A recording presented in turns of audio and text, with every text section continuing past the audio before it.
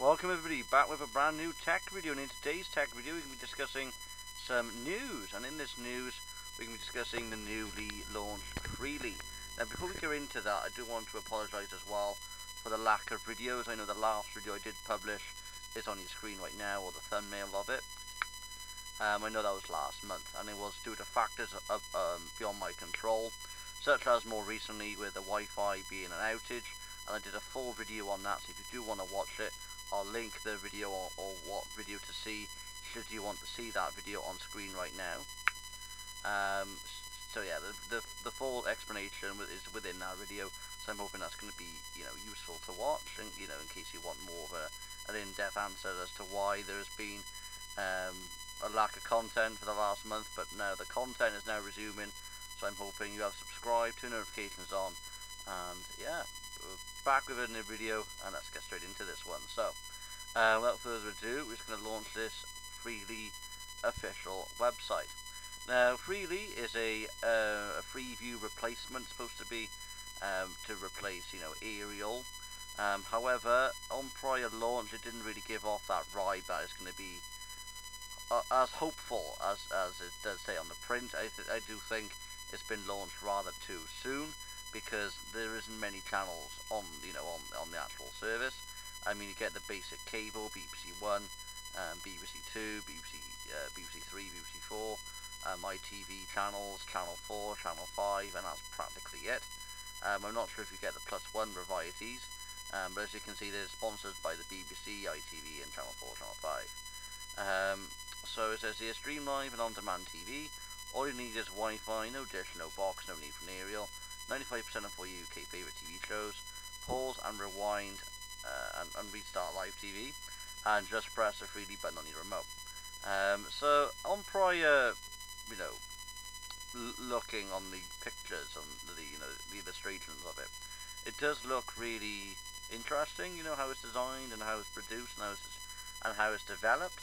However, there is some major drawbacks, and one being you don't have all the Freeview channels on this. You don't even have Challenge, you don't have Gold, you don't have Dave, you don't have any of those varieties on Freely, and most importantly as well, you have to actually buy a brand new television. So if you have TVs already in your home prior to Freely being out, you won't get Freely on there, only because you get Freeview Play. I mean, I know I definitely have Freeview Play on my TV remote. I think it's up by there, actually, right at the very bottom there. So I won't be getting Freely on my TV, and all the TVs that I own as well. I won't be getting the Freely addition onto any of these devices. And not only that, I do think as well, Freely as a website, I think they should do it on a website as well, because if they integrate with the TV, TV devices, I do think they could do a Freely dedicated website. Have all the streams on a website rather than just go to itvx.com, rather than go to BBC iPlayer, rather than go to Channel 4, Channel 5. Because if it's a backed project and it's just on TV stations, I don't think it's going to really convince many people to get a new television. Only because because I do know the aim why Freely was launched. It was just to make it easier, all in one app, combining demand, live TV, all in one app rather than downloading all the singular apps. However, I don't think it's going to work out so great, because you're not going to convince many people as yet to get a brand new TV set just to add the extra Freeview channels. It's much easier having the devices that you already got and just either downloading the apps from. I know on my station you can get all the apps on the App Store. I mean, as you can see, there's apps.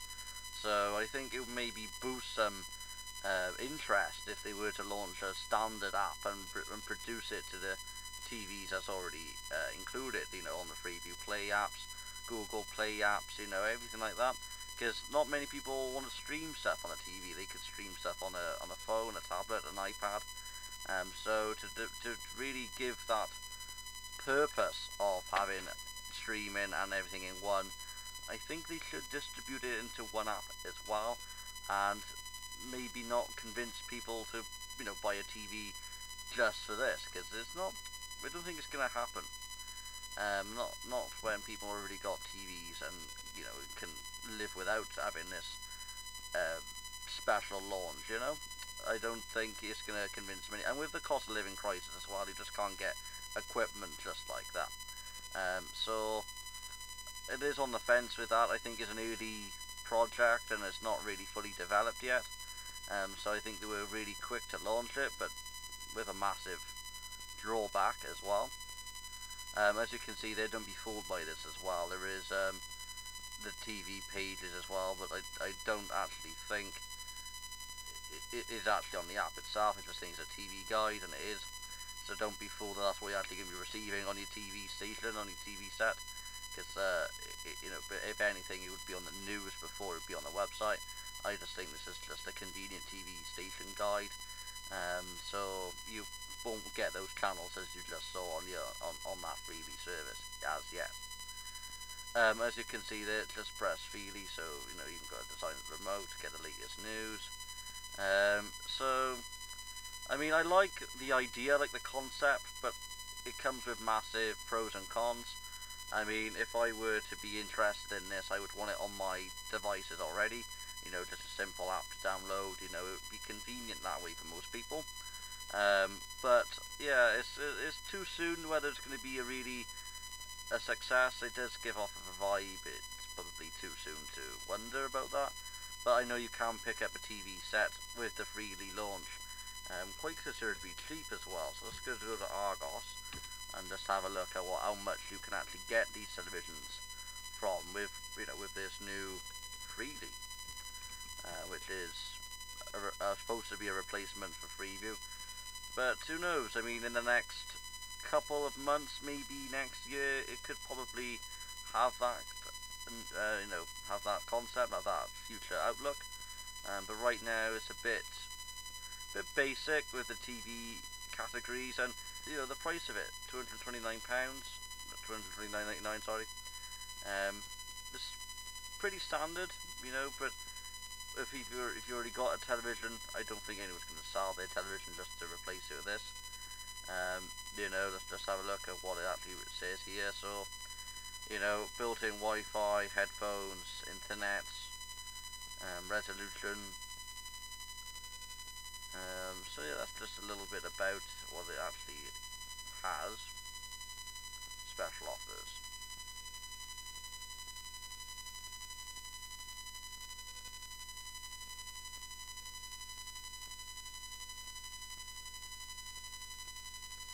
So that's an interesting point as well. It really is not actually expensive for the TV set than I thought it would be. But I suppose to get people interested, to get people to maybe be convinced to purchase it, they've got to have it at a low price. You know, to gather that interest, to gather that wow catchy sort of thing. We're just going to type in Freely news.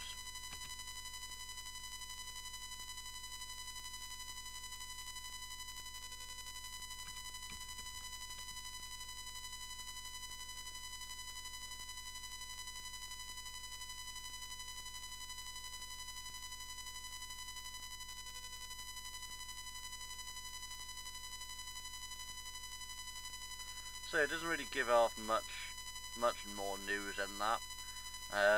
But at the moment, everybody, I do think it's too soon really to purchase a TV set just for that. I would maybe reconsider the idea in a year, maybe another 6 months. Right now, it's only just started and it's starting off very basic as well. But hopefully, though, that improves and it capturates people's expectations. You know, because you'd want that with the competition as like the likes of Netflix, you know, everything like that. You know, that's everything streaming, and Freely is trying to get ahead of the competition. But I think in 2024, you're going to need to do a lot more, I think, you know, and just diving out of the TVs at the moment ain't going to really encourage people to do that yet. So I hope you found this video a bit helpful, everybody. TV channels or TV sets, sorry, and keep the one that you've got. I hope that have helped in terms of whether you should, whether you shouldn't. But if you have, hit that like button, subscribe and share, everybody, and I'll see you on the next